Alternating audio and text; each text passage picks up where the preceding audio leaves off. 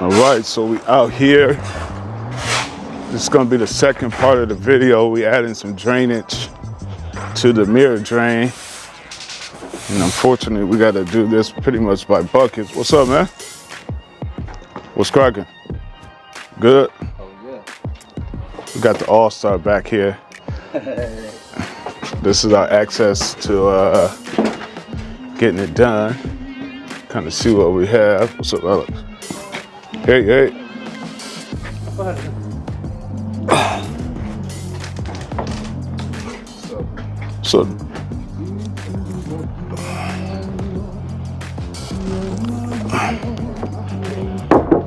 So you good? Yep, sure.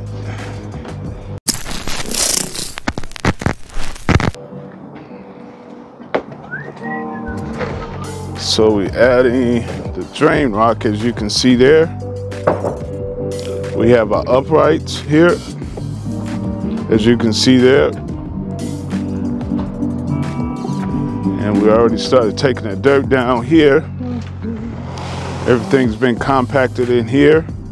It's gonna be a real quick video. It's not really much to see. Yesterday was just a mock-up of it, and we already started to backfill, and that's the burrito wrap. Now, ideally, we'll come up probably about 6 inches down from the top with all drain rock. So we'll have to push the dirt and the drain rock, and I'll show you guys the video. It might be up in the link or up above or one in the description. But this is the MiraDRAIN setup. And we pretty much just gotta do a 1x1 of drain rock with the pipe. We're gonna burrito wrap it, and then all the dirt will come back against the wall. This one here is just a, the second pipe here is just for the landscape. This was originally here, so we're gonna pretty much bring it up to the grade. Once we bring it up to the grade, we will, they can tie in their surface drainage. Yeah, so this is just gonna be a quick video. I might throw some other pictures for some other drainage jobs in, but there you can see the fabric, the drain rock. That's 3/4 drain rock. I think they call it 57 on the East Coast, I'm not sure. That's 3/4 clean virgin drain rock. These are uprights, and these are, like I said, used for cleanouts. That's what we have.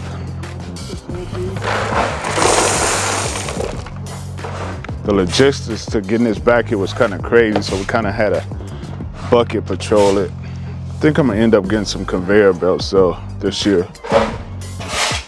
Check out this video above where we was using the conveyor belt system.